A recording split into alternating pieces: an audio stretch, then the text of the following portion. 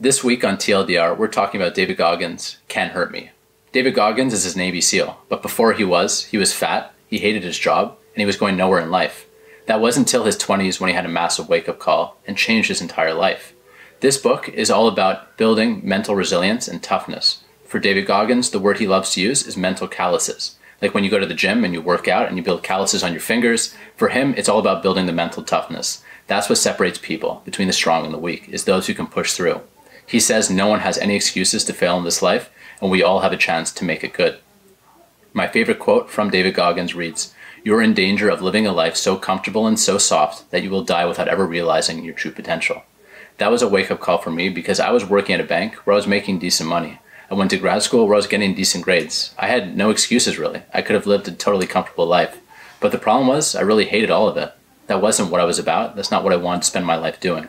So the hardest part for me was walking away from something that society told me was very successful and tuning into something which I really loved, which is doing this and not making a lot of money at it in the beginning. But you know what? I feel so happy. I'm blessed every single day. And it's the reason that I read these types of books like David Goggins.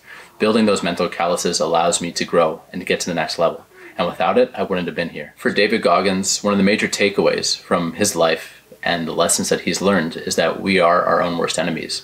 That voice in our head telling us that we're not good enough, that we can't do it, that we're crap basically, is the most demoralizing thing that he's ever experienced. That was the voice that he listened to for 20 years before he ended up waking up and challenging it. As David Goggins writes in the book, it's not the external voice that will break you down. It's what we tell ourselves that matters. The most important conversation you'll ever have are the ones you have with yourself. For Goggins, the worst thing that we can possibly do is lie to ourselves. Lie to ourselves about what we love, who we are, what type of person we want to be.